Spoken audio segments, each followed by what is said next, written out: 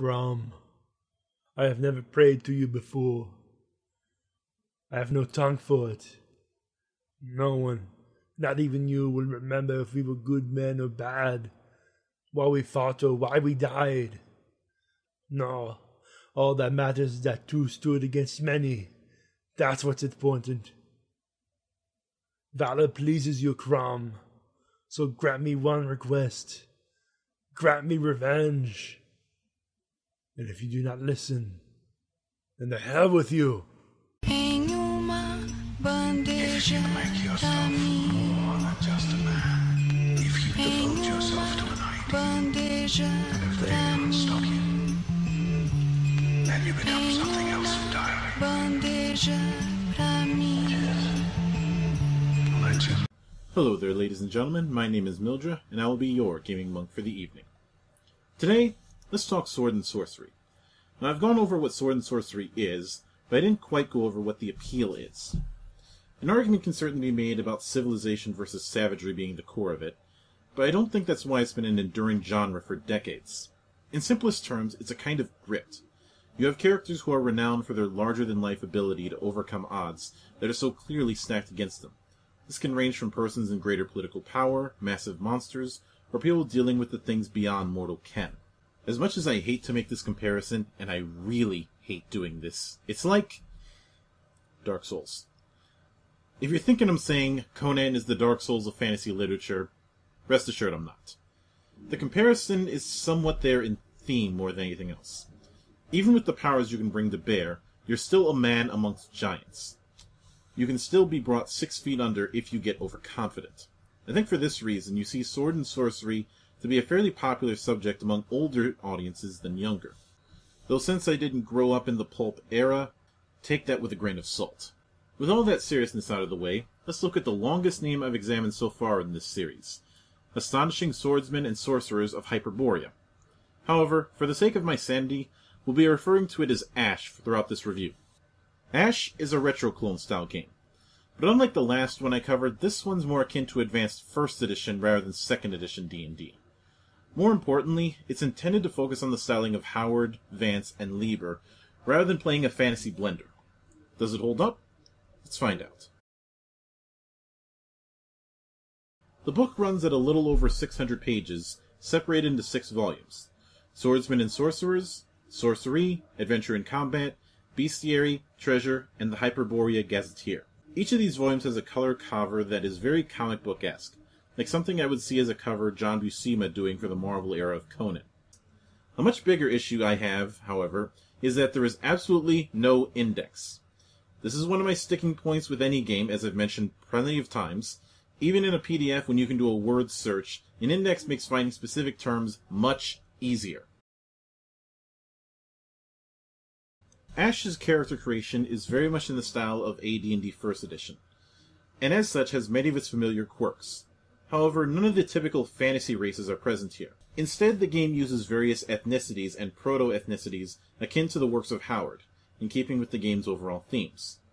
While 1st edition Ash only utilized the basic 4 of Fighter, Rogue, Magician, and Thief, 2nd edition adds a series of subclasses, hybrid variants of each class, with their own features. We'll be using one of those subclasses, the Runegraver. For attributes, we'll be using method 3, i.e. roll 4d6 and drop the lowest die 6 times.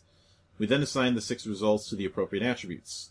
In this method, we roll a 15, 13, 16, 18, 14, and another 18. After assigning them, this gives us the following scores. Strength 18, Dexterity 13, Constitution 16, Intelligence 15, Wisdom 18, and Charisma 14. As mentioned before, the character we're building is a Runegraver. A Runegraver is a cleric subclass with a few notes from the fighter. However, it's not a 50-50 hybrid. Runegravers do their own unique thing compared to the aforementioned base classes. As a first level Runegraver, we have fighting and casting ability bases of 1, a hit dice of d8, and a single level 1 rune. In this case, we'll be going with the Giant rune. Ash does not have the typical fantasy races of dwarves, elves, etc.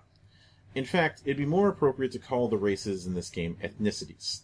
Subsequently, there's nothing in the way of modifiers for each race, since all of them are essentially human. For the purposes of this example, our Runegraver will be a Celt from Gaul City. Next, we determine our Runegraver's height and weight. For both these, we'll use the random generation here. Now, age is determined by a roll of d4 plus 15. Having rolled a 4, that makes his age 19, and thus a young adult. For height and weight, we'll roll 3d6. The first result is a 16, giving him a height of 6'3" plus 1d3. Rolling a 2 on that d3 results in a height of 6'5". For weight, the 16 result leads to an average weight of 210. To determine the final weight, we roll a 1d10. The result is an 8, and after rolling a d4, we add 30% to the weight, which makes his final weight 273 pounds. Alignment, our next step, isn't too far removed from the 9-alignment grid from D&D proper, but it removes most of the neutral alignments. And while I have my issues with the alignment system, which I can't go into here in the interest of time, Ash manages to sidestep most of my issues by theming the system around civilization versus barbarism, which is in keeping with its source material. In our Runegraver's case, he considers himself a good person, but still highly independent, so we'll go with chaotic good. The next step is background, which is used to determine language, religion, and secondary skills. In the case of language, every character always starts with common and his racial dialect, in our case the Goidaic dialect of Celtic, plus a number of languages based on their intelligence modifier.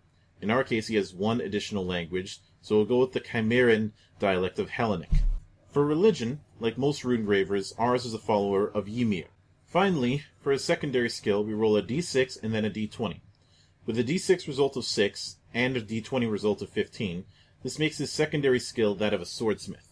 The next step pertains to weapon skill, or rather, weapon proficiencies that a given class may have, and the ability to specialize in weapons. In the case of our Runegraver, all this pertains to is the ability to wield any weapon or armor and nothing else. Weapon specialization is more a domain of fighters, but we're not a fighter in this case. Next comes coinage and equipage. In this step, we generate our starting money and spend it appropriately on equipment. This is generated as 3d6 times 10. With a roll of 18, this results in the Runegraver having 180 GP. With 180 to spend, we spend 75 on laminated armor, 10 on a large shield, 20 on a broadsword, 5 on religious clothing, 8 SP on a cloth cloak, 2 SP on shoes, 10 GP on 5 weeks of rations, 1 GP on body paint, 2 GP on a hunting horn, 5 SP on a leather scabbard, 5 GP on a leather backpack, and 1 GP on 50 feet of rope, which leaves us with 58 GP as pocket money. The final step is derived statistics, where we use the aforementioned ability scores at the start to determine what derived stats have to be modified, namely casting and fighting ability, hit points, movement, and saving throws. As a Runegraver, his casting and fighting ability is 1. The latter applies to the combat matrix, making the base roll to hit be 10. The latter can influence the effectiveness of spells, range, duration, and strength, depending on the spell. Since his only spell is Enlargement from the Giant Rune, his casting ability determines the range of this spell. Runegravers have a d8 hit die, so rolling this die and consulting his constitution score, giving him a total of 7 hit points. Movement is based on armor, and determines how much ground he can cover in a given round. Since our Runegraver has laminated armor, this makes his base movement to be 30. Finally, saving throws is based on level, which makes his base saving throw 16. Factoring in the appropriate ability scores, our Runegraver's poison save is 17 and willpower 18. The remaining major saves are at 16 each. Like with most OSR games, character creation is fairly straightforward. The addition of subclasses adds some interesting options beyond the base set, and help reinforce the material it intends to emulate. I also like that subclasses do not make the base classes obsolete. There are things that they can do that the others can't. Since Ash takes more of its cues from AD&D first than second, a bit more of the wargame DNA is still present, namely in how it handles the order of steps in combat. In Ash, actions are declared first and then followed by rolling initiative as a contested d6. Further owing to these roots, melee attacks have a weapon class that applies for first attacks, akin to weapon speed. Critical hits are in the spirit of the grit inherent in sword and sorcery. Instead of dealing a set multiplier, the amount of extra damage is determined by a d6 roll. This can range from only dealing a static value to dealing up to triple damage, depending on the roll. Other than those major changes to note, much of Ash plays in familiar beats to most OSR games. The majority of die rolls are also roll high, with a handful of abilities being roll low, namely class abilities such as thief skills and turning undead. I'd consider Ash 2nd Edition to be a marked improvement over its predecessor. 1st Edition Ash tried a little too hard to present itself as a box set kind of game, in the same vein as the eternally blacklisted Lamentations of the Flame Princess. 2nd Edition is a far more cohesive whole, and the refinement of subclasses greatly helps maintain the game's flavor.